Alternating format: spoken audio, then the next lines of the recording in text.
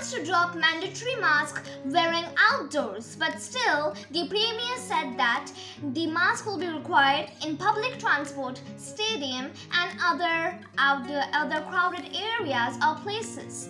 So hey guys, welcome back to Viral MTV. So this is Myra Khan and you are seeing Viral MTV, the Mayor of India, and now let's start our today's video.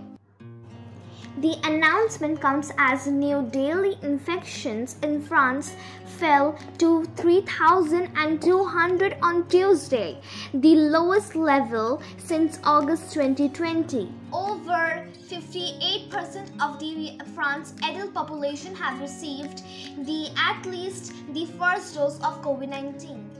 Jean Castex said the government to have